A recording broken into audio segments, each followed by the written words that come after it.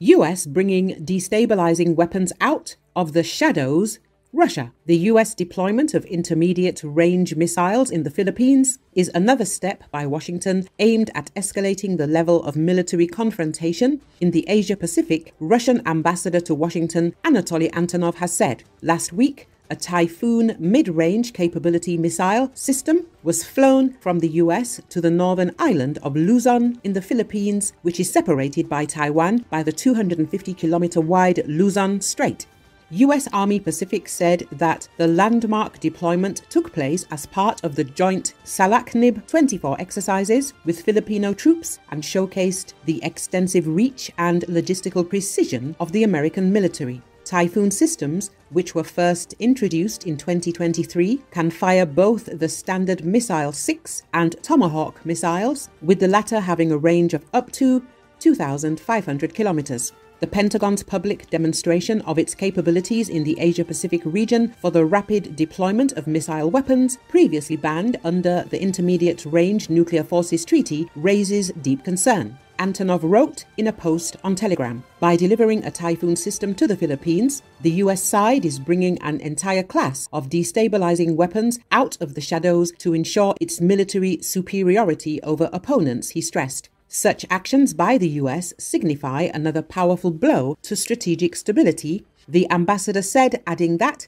Asia has already accumulated a lot of hot material and the region is rapidly militarizing. The US is purposefully escalating the level of military confrontation and fueling hotbeds of tension in the Asia-Pacific in an attempt to return the world to the darkest times of the Cold War and balancing on the brink of a nuclear conflict, he said. "We urge the US not to open Pandora's box and follow our country's example by taking all necessary steps to ensure global stability and predictability," Antonov stated.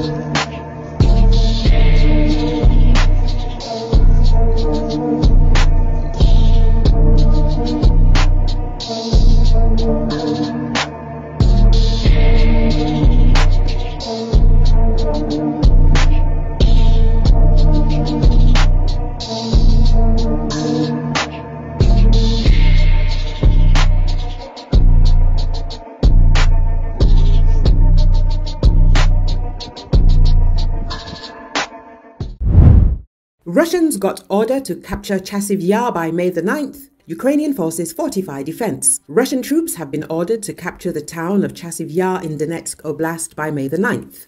Ukrainian armed forces are strengthening defense in this direction to contain the enemy's advance, according to the General Staff of the Armed Forces of Ukraine on Facebook. Chief of the General Staff of the Armed Forces of Ukraine, Alexander Syrsky, noted that the enemy is attempting to breach the defense west of Bakhmut to reach the Siversky Donetsk Donbas Channel.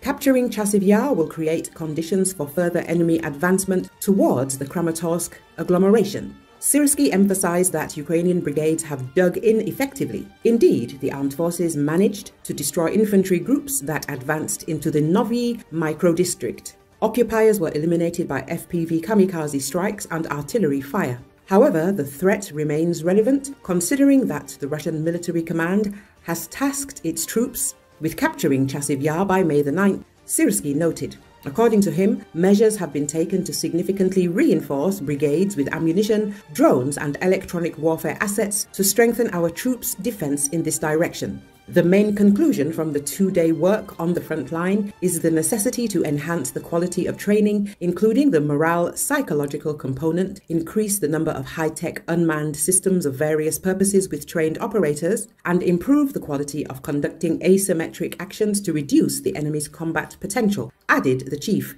Overall, following the capture of Avdiivka, Russian forces continue to push further eastward in an attempt to break through the defense. One of the enemy's priorities is Chasiv Yar. The Ministry of Defense emphasized that the village of Bodanivka in the Bakhmut district remains under the control of the Ukrainian armed forces, where heavy fighting is ongoing.